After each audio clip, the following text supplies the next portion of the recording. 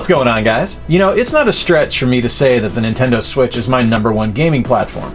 It easily gets the most work out of any of my consoles. Because of that, I've gotten greedy. And as the patron saint of gamers Wario says, greed is good. Here's 5 more games I would like to see ported to the Switch. Let's take a look.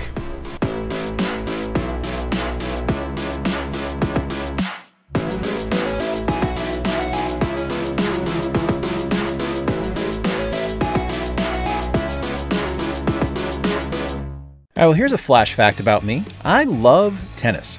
I used to play back when I was a kid, and while I'm terrible at it, it's always been a sport I really love. And that love was reinforced back in 2005 with the release of Top Spin 2 on the 360. I was introduced to this game back when I worked at EA on NASCAR Thunder 2005, and I played it frequently with my buddy Ian during downtime waiting for new builds to compile or be burned. It's got a lot of nostalgia, to be sure, but there's more than just good memories here. There's a solid backbone of tennis simulation that the Switch is sadly lacking in. Looking at the eShop right now, there's a few tennis sim options, but none of them look to capture the mix of solid gameplay and style that Top Spin 2 carried. It's almost refreshing to boot up Top Spin 2 today and see a stripped-down, bare-bones interface that doesn't overwhelm you with options like current sports options from EA. You get Exhibition, which allows you to play as any of the built-in pros on the disc, including Roger Federer, Andy Roddick, Venus Williams, Anna Kournikova, and Rafa Nadal. You can also play a custom tournament, a career mode which allows you to build a, granted for the time, fairly detailed character to carry through the game, party games, and an online mode.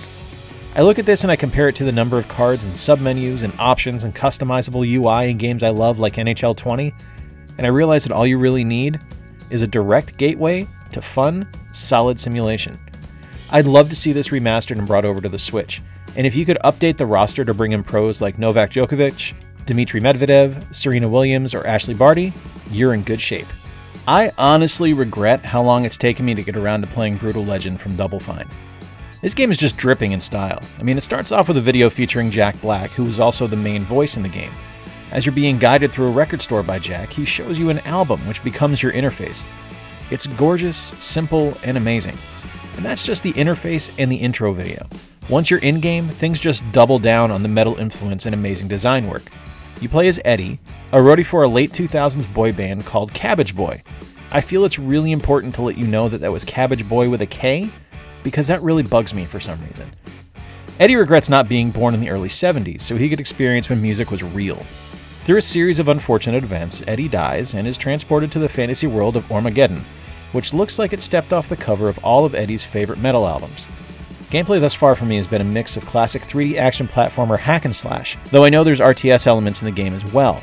Honestly, I haven't played very far in this yet, but I'm just so overwhelmed with the style and love letter that's been written to heavy metal by this game that I had to include it here. The game features voice work from the aforementioned Jack Black, as well as metal giants like Lemmy, Lita Ford, Ozzy Osbourne, and Rob Halford from Judas Priest. And as impressive as all that is, what's even more incredible is the game's soundtrack. I won't play any of it here because I don't have a good lawyer on retainer, but here's some of the songs on the soundtrack. Metal Thrashing Mad by Anthrax, Oblivion by Mastodon, We Are the Road Crew by Motorhead, Dr. Feelgood by Motley Crue, Super Beast by Rob Zombie, and seriously, so many more. It's a game about a love of heavy metal and revels in its presentation. Fantastic, fun, over-the-top, gory, and profane. Brütal Legend is amazing. Hey look, a second sports game! And while I know most people would immediately default to SSX Tricky, and seriously, who could fault you if you did? You can't go wrong with that. Tricky is incredible. I have a lot of appreciation for what EA did with the SSX series released for the 360 and PS3 generation in 2012. There's a ton going on with this game, but the biggest change is that the game shifted from using more fantastical locations to using real-world locales that were actually mapped by NASA satellites for your snowboarding needs. There were also a bunch of gameplay changes. They added wingsuits, deadly descent levels that limit the number of rewinds you can use, as well as giving you different challenges, and a massive world tour mode that takes you all over the world with a metric ton of events to compete in. And they brought back the Tricky meter, which was sorely lacking in SSX 3, and gives an air of over-the-top insanity to an otherwise fairly straightforward snowboarding game. The game has a plot, for lack of a better term, where you need to defeat Griff, one of the characters from the previous SSX games that is now your team's rival. You start off as Zoe, and along the way you can unlock classic characters like Elise, Simon, Mac, and Kaori. And, as is always the case with SSX, the soundtrack is killer. Featuring a swath of rock, hip-hop, and electronic music, the game also allowed you to add a custom soundtrack so you could shred to your favorite music.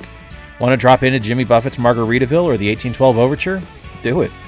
And more impressively, the game will dynamically remix anything you're playing with its harmony system, meaning as you play and pull off bigger tricks, the songs will update and evolve with your score. It's flippin' incredible and adds so much to the game. Sure, Tricky is brilliant, but SSX 2012 is nearly perfect. Alright, straight up, the lack of Injustice or Injustice 2 on the Switch is absolutely baffling to me. We've had Mortal Kombat 10 and 11, so the Injustice franchise being ignored makes absolutely zero sense. For those that don't know, the Injustice series features your favorite DC characters, and Hellboy and the Ninja Turtles via DLC, in a compelling story where Superman snapped after the Joker killed Lois Lane and everyone at the Daily Planet. Injustice 2 picks up after the events of the first game, and Brainiac has his eyes set on Earth, meaning Batman and his fellow heroes need to look at both Superman and those that fought alongside him to assist them in defeating Brainiac. I'm not going to spoil the plot, but it goes about as well as you'd expect. And while I personally love the storyline, I can't begrudge people who don't get into it. So it's a good thing that Injustice 2 really triumphs on the quality of its gameplay, and 90% of its design aesthetic. Featuring simple controls and special moves to pull off, the game is easy for anyone to pick up and play, but there's a depth involved with the super meter for the game. Yeah, you can store it up to pull off a devastating and ostentatious move, or you can burn it to avoid attacks. It's a balancing act that tips on a knife edge, and it's so perfectly designed that once you start getting into the groove of the game, you'll keep seeing ways to improve based on those mechanics. There's also some awesome interactive elements in each stage, allowing you to throw objects at your opponents, or use things like chandeliers or banners to swing in and attack your opponents from above. And most of the design work in the game is fantastic. A lot of the characters look great, and the environments are amazing.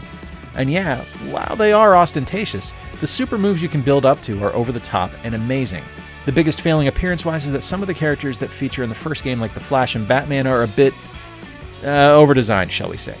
Being my favorite hero, Flash's costume should be sleek and smooth, so I have a hard time jiving with the segmented armor and bizarre wings on his helmet. It's the same issue I had with the Flash's costume from the Justice League film. I don't particularly love the loot drop system that the game employs, but honestly it's not terrible. It's kind of fun to find out what character you're going to get gear for to alter their appearance and abilities a bit. It's honestly probably my favorite fighting game from the last 4 or 5 years, and on a system starved for quality fighting games, Injustice 2 would be a game changer. It makes absolutely zero sense to me why Knights of the Old Republic and Knights of the Old Republic 2 haven't been remastered yet, or at the very least, re-released on the Switch. I can get KOTOR and KOTOR 2 on my damn iPad. There's zero reason it can't be on the Switch.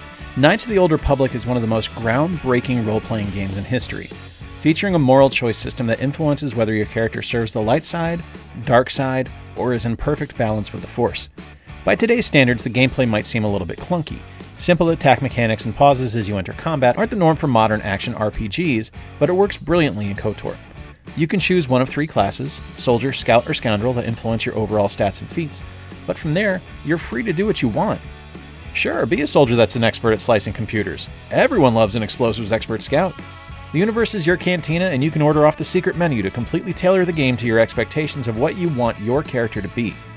Beyond just your character, though, are your companions, featuring a ragtag group of pilots, Mandalorians, Twi'lek, murderous assassin droids that really don't like you, a Wookiee, and astromechs. You're able to fully outfit each character in whatever way you see fit. Featuring a massive assortment of locations, a menagerie of creatures, alien races, and all kinds of Star Wars Easter eggs and references, it's easy to see why this game has influenced so much of the fandom and the content that's being produced today by Lucasfilm. Hell, Darth Revan was set to be referenced in Rebels, and there's talk of the Old Republic universe established in these games as being a touchstone for future Disney Plus series developments. In the latest season of The Mandalorian, there's a Krayt Dragon fight that was clearly inspired by this series. Its influences are everywhere, and its contributions important and enormous. A KOTOR and KOTOR 2 collection on one cartridge would be incredible. Alright guys, so there you have it. 5 games I would love to see come over to the Switch. In particular, I am shocked that Injustice 2 and KOTOR haven't been here already. And that's just me. So now I want to hear from you all. Let me know in the comments down below if there are any classic games or modern games you'd like to see come over to the Switch, and why. Now try to keep it in control. Don't put any first-party Sony or first-party Microsoft games over there. Things you think could actually make it. Let's try to be realistic. If you guys enjoyed today's video, please be sure you like it down below and share it out with the folks who you think might dig our content. And if you haven't subscribed already, shame on you. But hey, it's the holiday season and I am feeling forgiving. Go ahead and click that subscribe button down below and ring the notification bell so you can stay up to date with everything we've got coming up. Until next time, guys, I have been Jay. I appreciate you being here and giving us some of your time to watch this video. Remember to play more games, stay square, and take care. We'll talk to you soon.